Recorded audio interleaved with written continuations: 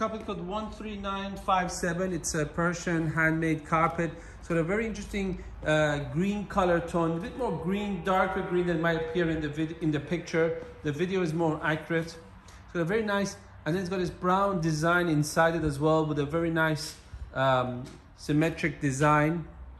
It's a very interesting carpet. We've actually also put it in our clearance section with a very large discount, because the carpet has had some patches here that I actually show. See, this shows from another carpet actually, so it's almost like a jean or some clothes when it's ripped or something and they put something. There's no quality issue about that area, but just for that reason.